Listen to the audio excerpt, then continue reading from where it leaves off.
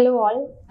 ഇന്ന് നമ്മുടെ കൂടെ ഉള്ളത് ഡോക്ടർ ജ്യോതി ലക്ഷ്മി നായർ, ആസ്റ്ററിലെ സീനിയർ അനസ്തീഷിയോളജിസ്റ്റ് ആണ്. സോ മാം ഇന്ന് നമ്മളുടെ കൂടെ ലേബർ അനാൽജീസിയനെ പറ്റി കുറച്ച് കാര്യങ്ങൾ ഷെയർ ചെയ്യും. മാം, എന്താണ് ലേബർ അനാൽജീസിയ എന്ന് പറഞ്ഞാൽ?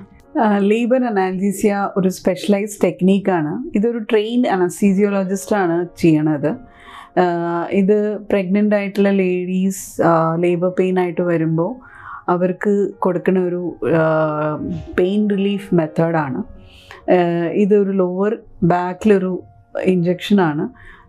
ആ ഇഞ്ചക്ഷൻ വഴി നമ്മളൊരു ഫൈൻ catheter ബോഡിയിലേക്ക് ഇൻട്രൊഡ്യൂസ് ചെയ്തിട്ട് ഈ catheter വഴിയാണ് നമ്മൾ പെയിൻ മെഡിക്കേഷൻസ് പേഷ്യൻറ്റ് കൊടുക്കുന്നത്.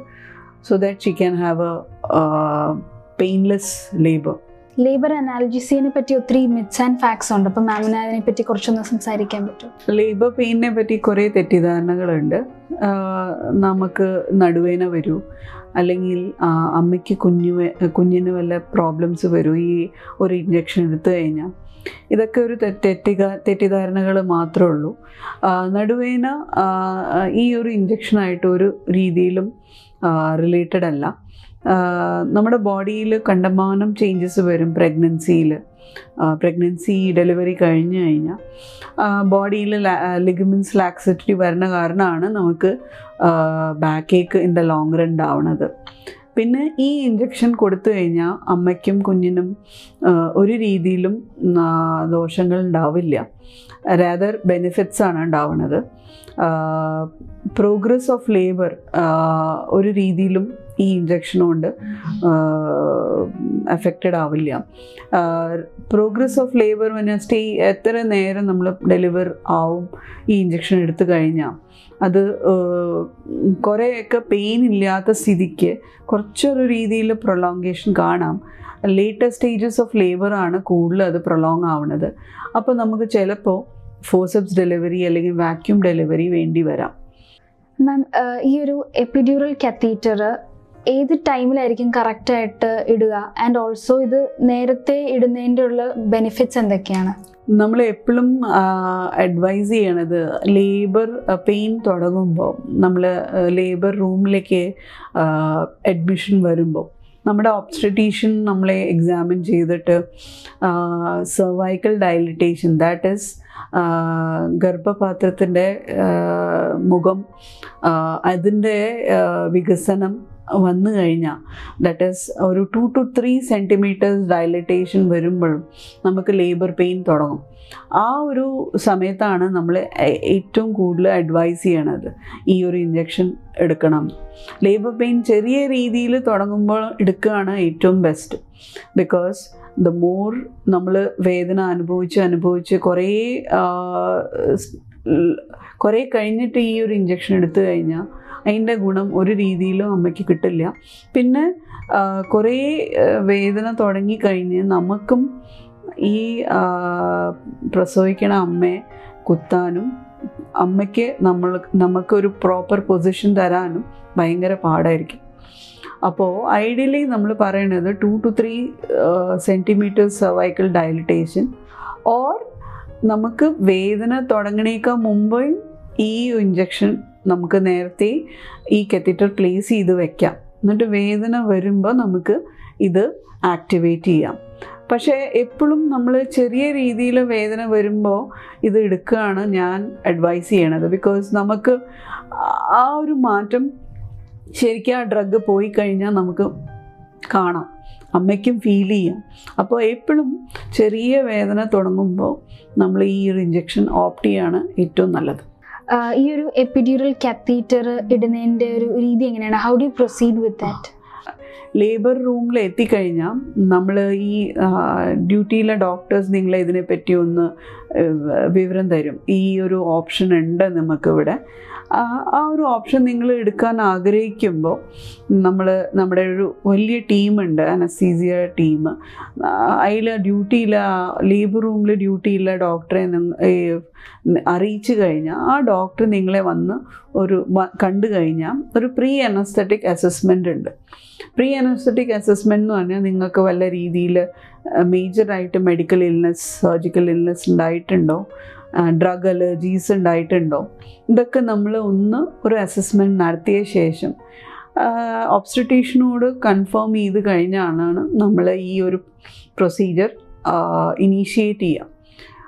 ഇനീഷ്യേഷൻ്റെ മെയിൻ ഭാഗം ഒരു മെഡിക്കോ ലീഗൽ ഡോക്യുമെൻ്റ് ഉണ്ട്. ആ ഡോക്യുമെൻ്റ് സിഗ്നേച്ചർ എടുത്തു കഴിഞ്ഞാൽ അമ്മയുടെ signature and the closest റിലേറ്റീവിൻ്റെ signature എടുത്തു കഴിഞ്ഞാൽ നമ്മൾ ഒരു IV ആക്സസ് ഓൾറെഡി ലേബർ റൂമിൽ അഡ്മിറ്റ് ആയി കഴിഞ്ഞാൽ അവിടുത്തെ സിസ്റ്റേഴ്സ് നിങ്ങളെ ഒരു IV ആക്സസ് ഇട്ട് കഴിഞ്ഞിട്ട് ഫ്ലൂയിഡ്സ് ഇനീഷ്യേറ്റ് ചെയ്യും.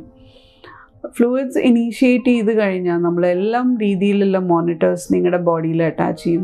Blood pressure, ECG, oxygen saturation, ബേബിയുടെ heart beat assessment and even the contractions നമ്മൾ അസസ്മെൻറ്റ് നടത്തിയിട്ടാണ് നമ്മൾ ഈ പ്രൊസീജിയർ ഇനീഷ്യേറ്റ് ചെയ്യുക. ഇതൊരു ലോവർ ബാക്കിലെ ഒരു ഇഞ്ചക്ഷനാണ്. അത് കംപ്ലീറ്റ്ലി സ്റ്റെറൈൽ ടെക്നീക്കാണ്. ഒരു ബെഡിൻ്റെ കോർണറിൽ നമ്മളെ കിടത്തിയിട്ട് നല്ല രീതിയിൽ നമ്മളെ ഫ്ലെക്സ് ചെയ്ത് കൈൻഡ് ഓഫ് നമ്മളെ ചുരുണ്ടുകൂടി കിടക്കണം. ആ പൊസിഷനിലാണ് നമ്മൾ ഈ പ്രൊസീജിയർ ചെയ്യണത്. ലോവർ ബാക്കിലെ ഇഞ്ചക്ഷനാണ്. അത് നമുക്ക് കിടത്തിയിട്ട് വേണമെങ്കിൽ ചെയ്യാം, അല്ലെങ്കിൽ ചില അമ്മമാർ കണ്ടമാനം വലിയ വയറുള്ള അമ്മമാർ അല്ലെങ്കിൽ ഒബീസ് ആയിട്ടുള്ള അമ്മമാർക്ക് നമുക്ക് വേണമെങ്കിൽ ഇരുത്തിയിട്ടും പ്രൊസീജിയർ ചെയ്യാം. പ്രൊസീജിയർ ചെയ്യുന്നതിന് ഫസ്റ്റ് രീതി എന്ന് പറഞ്ഞാൽ നമ്മൾ ഈ പൊസിഷനിൽ നമ്മൾ പേഷ്യൻറ്റിനെ ആദ്യം കംഫർട്ടബിൾ ആക്കി കഴിഞ്ഞാൽ back full sterile antiseptic solution വെച്ച് പെയിൻറ്റ് ചെയ്തിട്ട് ഡ്രേപ്പ് ചെയ്ത് കഴിഞ്ഞാണ് നമ്മൾ ഈ പ്രൊസീജിയർ ചെയ്യുക. നമ്മൾ തിയേറ്ററിൽ ചെയ്യണ സെയിം സേഫ്റ്റി ടെക്നീക്സാണ് ഇവിടെ ലേബർ റൂമിൽ നമ്മളത് നോക്കിയിട്ടാണ് അത് ചെയ്യണത്. എല്ലാ രീതിയിൽ പേഷ്യൻറ്റിനെ പ്രോബ്ലംസ് വരുമ്പോൾ അല്ല സേഫ്റ്റി വല്ല അലർജിക് റിയാക്ഷൻസോ അല്ലെങ്കിൽ ബ്ലഡ് പ്രഷർ ഫ്ലക്ച്വേഷൻസ് എന്തെങ്കിലും രീതിയിൽ പ്രോബ്ലംസ് വരികയാണെങ്കിൽ അതൊക്കെ ഡീൽ ചെയ്യാനുള്ള ഡ്രഗ്സും റെസിസിറ്റേറ്റീവ് എക്വിപ്മെൻറ്റ്സും എല്ലാം അടുത്തുണ്ടോ നോക്കിയിട്ടാണ് നമ്മൾ ഈ പ്രൊസീജിയർ ഇനീഷ്യേറ്റ് ചെയ്യുക. അപ്പോൾ ഈ ലോവർ ബാക്കിൽ ഒരു ലോക്കൽ ഇഞ്ചക്ഷൻ കൊടുത്തു കഴിഞ്ഞിട്ടാണ് ഈ നീഡിൽ വെച്ചിട്ട് നമ്മൾ നമ്മുടെ ബ്രെയിനിൻ്റെ എക്സ്റ്റൻഷൻ മീൻസ് സ്പൈനൽ കോഡിൻ്റെ ലെയേഴ്സാണ്. ആ ലെയേഴ്സിൻ്റെ അപ്പുറമാണ് നമ്മുടെ ഈ എപ്പിഡ്യൂറൽ സ്പേസ് എന്ന് പറഞ്ഞ ഒരു സ്പേസ്. ആ സ്പേസ് വഴിയാണ് ഈ സ്പൈനൽ കോഡ് എന്ന് പറയുന്ന നെർവ്സ് യൂട്രസ്, വജൈന, സെർവിക്സിനൊക്കെ സപ്ലൈ ചെയ്യുക. അപ്പോൾ നമ്മുടെ മെയിൻ ഇൻറ്റൻഷൻ ഈ നീഡിൽ ഈ എപ്പിഡ്യൂറൽ സ്പേസിൽ റീച്ച് ചെയ്ത് കഴിഞ്ഞാൽ അവിടെ ഒരു ഫൈൻ കാത്തറ്റർ ആ സ്പേസിൽ ഇൻട്രൊഡ്യൂസ് ചെയ്യുക. അപ്പോൾ ഈ കൊടുക്കണ മരുന്ന് ഈ എപ്പിഡ്യൂറൽ സ്പേസിൽ ഡെപ്പോസിറ്റ് ചെയ്ത് കഴിഞ്ഞ് ആ നെർവ്സിനെ കണ്ടമാനം നമ്പാക്കും. Kind of the labour pain is completely abolished. ഒരു രീതിയിലും ഒരു 2-3 കോൺട്രാക്ഷൻസ് കഴിഞ്ഞ് കഴിഞ്ഞാൽ നമുക്ക് ആ അമ്മയ്ക്ക് അതിൻ്റെ ഒരു വ്യത്യാസം മനസ്സിലാക്കാം. നമ്മൾ എപ്പോഴും നമ്മുടെ ഇവിടെ ആസ്റ്ററിൽ നമ്മൾ പെയിൻ അനലോഗ് സ്കോർ എന്ന് പറയുന്ന ഒരു സ്കോറുണ്ട്. അത് 10 എന്ന് പറയുമ്പോൾ സിവിയർ പെയിൻ, 0 എന്ന് പറഞ്ഞാൽ നോ പെയിൻ. ആ അനലോഗ് സ്കെയിൽ വെച്ചിട്ടാണ് നമ്മൾ മദറിൻ്റെ പെയിൻ അസസ്മെൻറ്റ് നമ്മൾ ഉണ്ടാക്കുക. ഇപ്പോൾ 10 ആണ് ഈ പ്രൊസീജിയർ ചെയ്യണേക്കാൾ മുമ്പ് നമ്മൾ പെയിൻ സ്കോർ ഉണ്ടെങ്കിൽ നമ്മൾ എപ്പിഡ്യൂറൽ ഇഞ്ചക്ഷൻ മരുന്ന് കൊടുത്തു കഴിഞ്ഞ് ഒരു 2-3 കോൺട്രാക്ഷൻസും ഉണ്ട് നമുക്ക് ഈ സ്കോർ 10 എന്ന് സ്ലോലി 5, 4, 3 and 0. സംടൈംസ് ചില അമ്മമാർക്ക് ഒരു 3-2 വരെയൊക്കെ നിൽക്കും. പക്ഷേ നമ്മൾ എപ്പോഴും പറയും ഇതൊരു 100% പെയിൻ ഫ്രീ പ്രൊസീജിയർ അല്ല. നമുക്കൊരു 90 to 95% നമുക്ക് നല്ല രീതിയിൽ റിലീഫ് കിട്ടും. പിന്നെ ഉള്ള ഒരു ഫീലിംഗ് എന്ന് പറയുന്നത് ഒരു അബ്ഡോമിനൽ ടൈറ്റ്നെസ്സാണ്. ഈ കോൺട്രാക്ഷൻ വന്നു പോകുമ്പോൾ ഒരു അബ്ഡോമിനൽ ടൈറ്റ്നെസ്, ആ ഒരു അബ്ഡോമിനൽ ടൈറ്റ്നെസ് നമുക്ക് ഫീൽ ചെയ്യും. പക്ഷെ വേദനയുടെ ഇൻറ്റൻസിറ്റി കുറേ രീതിയിൽ കുറയും. മാം, ഒബീസ് പേഷ്യൻസിൽ ഇത് ചെയ്യാനുള്ള ടെക്നിക്കൽ ഡിഫിക്കൽട്ടീസ് എന്തൊക്കെയാണ്? ഒബീസ് പേഷ്യൻസിന് നമുക്ക് എപ്പോഴും ടെക്നിക്കൽ ഡിഫിക്കൽട്ടീസ് വരുന്നത് അവരുടെ പൊസിഷനിങ് ആണ്. നമ്മൾ ഈ പ്രൊസീജിയർ ചെയ്യണത് ലേബർ റൂമിലാണ്. അപ്പോൾ നമ്മുടെ ലേബർ കോട്ട് നമ്മൾ കിടക്കുന്ന കോട്ടിൽ വെച്ചിട്ട് തന്നെയാണ് ഈ പ്രൊസീജിയർ ചെയ്യണത്. ആ കോട്ടിൽ വെച്ചിട്ട് തന്നെയാണ് നമ്മൾ ഡെലിവറി വരെ നടത്തുന്നത്. അപ്പോൾ നമ്മൾ theatre table it's kind of A hard table. Labour room coat കുറച്ച് സോഫ്റ്റ് ആയിട്ടുള്ളൊരു ബെഡാണ്. ആ ബെഡിൽ വെച്ചിട്ട് പൊസിഷൻ ചെയ്യാൻ, നമ്മുടെ കാല് നല്ല രീതിയിൽ വയറ്റിലേക്ക് ചുരുണ്ടുകൂടി കൊടുക്കാൻ ഒരു പ്രഗ്നൻറ്റ് ലേഡിക്ക്, അല്ലെങ്കിൽ പ്രഗ്നൻറ്റ് ലേഡി വിത്ത് ഒബീസിറ്റി ആകുമ്പോൾ ഭയങ്കര പാടായിരിക്കും. അപ്പോൾ ആ ഒരു സിറ്റുവേഷനിൽ പൊസിഷനിങ് വിൽ ബി ഡിഫിക്കൾട്ട്. അപ്പോൾ അങ്ങനത്തെ സിറ്റുവേഷൻ, ഒരു കേൾഡപ്പ് ആയിട്ടുള്ള പൊസിഷൻ കിട്ടാത്ത സമയത്ത് നമുക്ക് ചിലപ്പോൾ ഇരുത്തിയിട്ട് ചെയ്യേണ്ടി വരും. അല്ലെങ്കിൽ ചിലപ്പോൾ ഒരു മൾട്ടിപ്പിൾ അറ്റംപ്റ്റ്സ്, 1-2 അറ്റംപ്റ്റ്സ് നമുക്ക് കൂടുതൽ ഒരു നോർമൽ പേഷ്യൻറ്റിനേക്കാളും കൂടുതൽ ചെയ്യേണ്ടി വരും. ഇതാണ് ഒരു ഡിഫിക്കൽട്ടി നമ്മൾ ഒബീസ് പേഷ്യൻസിന് കാണാറ്. മാം, ഇത് നമ്മൾ ഈ ഒരു പ്രൊസീജിയർ ചെയ്യുമ്പോൾ ശ്രദ്ധിക്കേണ്ട കാര്യങ്ങൾ എന്തൊക്കെയാണ്? അതായത് മോണിറ്ററിങ് മൊഡാലിറ്റീസ്. ഞാൻ പറഞ്ഞ മാതിരി നമ്മൾ ഈ പ്രൊസീജിയർ ഇനീഷ്യേറ്റ് ചെയ്യുന്ന മുന്നേ നമ്മൾ ECG, pulse oximeter, that is oxygen saturation, പിന്നെ ഹാർട്ട് റേറ്റ്, ഇതെല്ലാം ബ്ലഡ് പ്രഷർ, ഇതെല്ലാം മോണിറ്റർ ചെയ്തിട്ട്, അതുകൂടാതെ കുഞ്ഞിൻ്റെ ഹാർട്ട് റേറ്റ്, കോൺട്രാക്ഷൻസിൻ്റെ രീതികൾ, ഇതെല്ലാം മോണിറ്റർ ചെയ്തിട്ടാണ് നമ്മൾ ഈ പ്രൊസീജിയർ ചെയ്യാൻ പോണത്.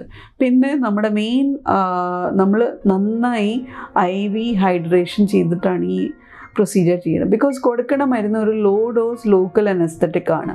ലോ ഡോസ് ലോക്കൽ അനസ്തെറ്റിക് ചില അമ്മമാർക്ക് നല്ല രീതിയിൽ ഹൈപ്പോ ടെൻഷൻ ഉണ്ടായിരുന്നു, അതായത് ബ്ലഡ് പ്രഷർ ഫോൾ വരാം. അപ്പോൾ ആ ഒരു ബ്ലഡ് പ്രഷർ ഫോൾ അവോയ്ഡ് ചെയ്യാൻ വേണ്ടിയിട്ടാണ് നമ്മൾ ഈ IV ഹൈഡ്രേഷൻ ഇനീഷ്യേറ്റ് ചെയ്യുന്നത്. അപ്പോൾ ഇതൊക്കെ നല്ല രീതിയിൽ എന്താ പറയുക, സേഫ്റ്റി കോംപ്രമൈസ് ചെയ്യാത്ത രീതിയിലാണ് നമ്മളിത് ലേബർ റൂമിൽ ഈ പ്രൊസീജിയർ ഇനീഷ്യേറ്റ് ചെയ്യണം. മാം, ഈ ഒരു പ്രൊസീജിയർ ആർക്കൊക്കെ ചെയ്യാം, ആർക്കൊക്കെ ചെയ്യാൻ പാടില്ല എന്നുള്ളത്? ഇത് എല്ലാം ലേബറിങ് മദേഴ്സിൻ്റെ മോറൽ റൈറ്റാണ് ലേബർ പെയിൻ അബോളിഷ് ചെയ്യാൻ. ഏത് അമ്മയ്ക്ക് വേണമെങ്കിൽ ഇത് ഡിമാൻഡ് ചെയ്യാം. പക്ഷേ ചില കണ്ടീഷൻസിൽ നമുക്ക് ഈ പ്രൊസീജിയർ നമുക്ക് പ്രൊവൈഡ് ചെയ്യാൻ പറ്റില്ല. ഈ കണ്ടീഷൻസ് ലൈക്ക് പേഷ്യൻ്റ് റിഫ്യൂസൽ. ഇപ്പോൾ പേഷ്യൻ്റ് പറയാം എനിക്ക് ഈ പ്രൊസീജിയർ തീരെ പറ്റില്ല, വേണ്ട എന്ന് പറഞ്ഞാൽ നമ്മൾ ഒരു രീതിയിലും പേഷ്യൻറ്റിനെ ഫോഴ്സ് ചെയ്യില്ല. പിന്നെ പേഷ്യൻ്റ് കോഓപ്പറേഷൻ ഭയങ്കര ഇമ്പോർട്ടൻ്റാണ്. ബിക്കോസ് ഒരു ഇഞ്ചെക്ഷൻ ലോവർ ബാക്കിൽ ചെയ്യുമ്പോൾ ആ പേഷ്യൻ്റ് സൈക്കോളജിക്കലി അല്ലെങ്കിൽ മോറലി നമ്മളെ സപ്പോർട്ട് ചെയ്താലല്ലോ നമുക്ക് ഈ പ്രൊസീജിയർ ചെയ്യാൻ പറ്റും. പിന്നെ ന്യൂറോളജിക്കൽ പ്രോബ്ലംസ് ഉള്ള അമ്മമാർ, ബ്രെയിനിൽ വല്ല ട്യൂമറോ അല്ലെങ്കിൽ ബ്രെയിനിലെ ഫ്ലൂയിഡിൽ ഭയങ്കര ഹൈ പ്രഷറുള്ള അമ്മമാർ, അല്ലെങ്കിൽ ബ്ലീഡിങ് ഇഷ്യൂസ് ഉള്ള അമ്മമാർക്ക്, നമ്മുടെ bleeding clotting time issues, ബോഡിയിലുള്ള അബ്നോർമലിറ്റി, coagulation അബ്നോർമലിറ്റീസ്, അങ്ങനത്തെ അമ്മമാർക്ക് നമുക്ക് ഈ പ്രൊസീജിയർ പ്രൊവൈഡ് ചെയ്യാൻ പറ്റില്ല. മൾട്ടിപ്പിൾ ഡ്രഗ് അലർജീസ്, അപ്പോൾ പിന്നെ സ്പൈനിൻ്റെ ഡിഫോമിറ്റീസ്, സ്കോളിയോസിസ് അല്ലെങ്കിൽ ഡിസ്ക് ഇഷ്യൂസ് വിത്ത്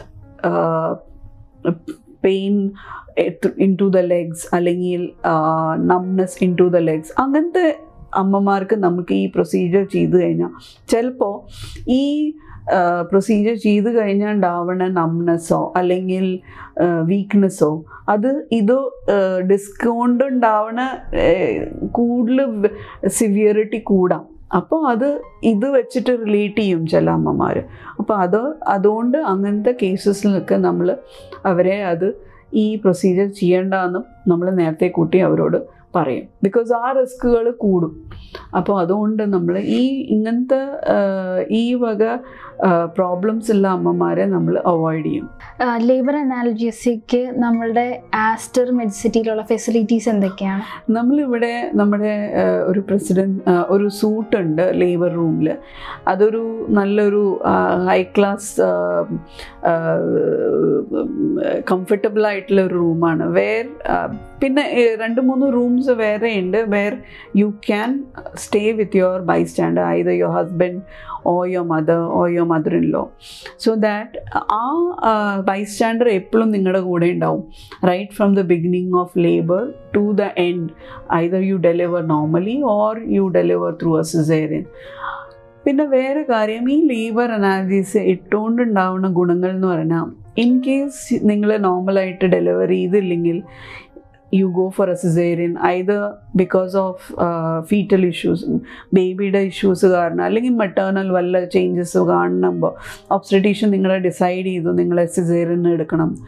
ഈ ആക്ടിങ് എപ്പിഡ്യൂറൽ വഴി തന്നെ നമുക്ക് കോൺസെൻട്രേഷൻ ഓഫ് ഡ്രഗ് കൂട്ടിയിട്ട് നമുക്ക് അത് അനസ്തെറ്റിക് ഡോസ് വരെ ആക്കാം. പിന്നെ സിസേറിയൻ കഴിഞ്ഞ് കഴിഞ്ഞാൽ വേദന മാറ്റാം. ഈ എപ്പിഡ്യൂറൽ ആക്ടിങ് എപ്പിഡ്യൂറൽ വഴി തന്നെ നമുക്ക് പോസ്റ്റ് ഓഫ് പെയിൻ റിലീഫായിട്ട് ഈ എപ്പിഡ്യൂറൽ യൂസ് ചെയ്യാം. അപ്പോൾ ഈ ഒരു കാത്തറ്റർ കൊണ്ട് ഉണ്ടാവുന്ന ഗുണങ്ങൾ അതൊക്കെയാണ്.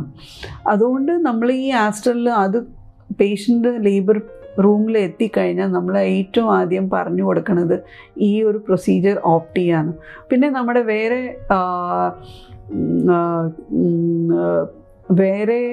മൊഡാലിറ്റീസ് എന്ന് പറഞ്ഞാൽ നമ്മൾ എല്ലാം മാസം ആൻറ്റിനേറ്റൽ ക്ലാസ്സസ്, ഒരു എഡ്യൂക്കേഷണൽ ക്ലാസ് വരെ നടത്തിയിട്ടുണ്ട്. ഡെലിവറിക്ക് വരുന്നേക്കാൾ മുന്നേ തന്നെ അവർക്ക് ഈ വക ഇതുകൊണ്ടുണ്ടാവുന്ന പ്രോബ്ലംസോ അല്ലെങ്കിൽ ഇതിന് പറ്റിയിട്ടുള്ള എന്താ പറയുക questions and answers to it we usually tackle through the antenatal classes. അപ്പോൾ ഇതൊക്കെയാണ് നമ്മുടെ ആസ്റ്റർ കൊടുക്കുന്ന ഒരു ഫെസിലിറ്റീസ്. മാം, ആസ്റ്റർ മെഡിസിറ്റി ഒരു ഹൈ റിസ്ക് ഒബ്സ്റ്ററ്റിക്സിനെ ഡീൽ ചെയ്യാനുള്ള അത്രയും ഫെസിലിറ്റി ആയിട്ട് വെൽ എക്വിപ്ഡ് ആണോ? ആസ്റ്റർ ഒരു കോട്ടണറി സെൻ്ററാണ്. അപ്പം നമുക്ക് ഇവിടെ എല്ലാ രീതിയിലും സപ്പോർട്ട് ഉണ്ട്. ഒരു high risk mother, that is cardiac risk ഉള്ള മദർ, അല്ലെങ്കിൽ പ്ലാസെൻ്റൽ അക്രേറ്റ അല്ലെങ്കിൽ പ്ലാസെൻ്റ പ്രീവിയ, പെർക്രേറ്റ, ബ്ലീഡിങ്, അല്ലെങ്കിൽ റെസ്പിറേറ്ററി ഇഷ്യൂസ്, എന്തൊക്കെ റിസ്ക് ഒരു അമ്മയ്ക്ക് വരാം, ആ ഹൈ റിസ്ക് മദർ ഈ ചെറിയ സെറ്റപ്പിൽ ഡീൽ ചെയ്യാൻ പറ്റാത്ത അമ്മമാരെയൊക്കെ നമുക്ക് ആസ്റ്ററിൽ ട്രീറ്റ് ചെയ്യാം. നമുക്കിവിടെ ധാരാളം കേസുകൾ ഉണ്ടായിട്ട് പ്ലാസെൻ്റ has grown out of the uterus, പ്ലാസെൻ്റ പെർക്രേറ്റ, അക്രേറ്റ, ഭയങ്കര ബ്ലീഡിങ് ആൻറ്റിസിപ്പേറ്റ് ചെയ്യുന്ന മദേഴ്സിനെ വരെ നമ്മൾ ഇവിടെ ഒരു പ്രോബ്ലം ഇല്ലാണ്ട് ഡീൽ ചെയ്തിട്ടുണ്ട്. We have support of interventional radiologist. പിന്നെ ഞങ്ങളുടെ anaesthesia critical care ICU setup is one of the best. Post surgery care is also one of the best, and our team of obstetricians and gynecologists is one of the best. So Aster is well equipped to deal with high risk obstetrics.